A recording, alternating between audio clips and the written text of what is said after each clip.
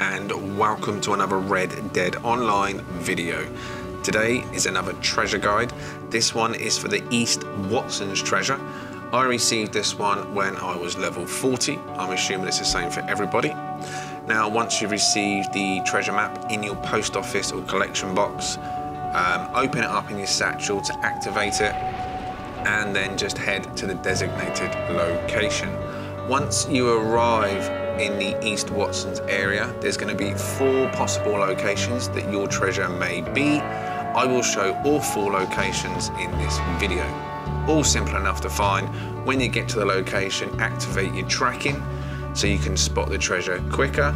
Also, if you switch vibration on, it does vibrate as you get closer to your treasure.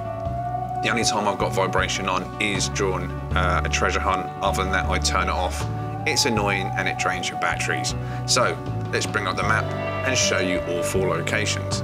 So here we are, location 1, location 2, location 3, and location 4.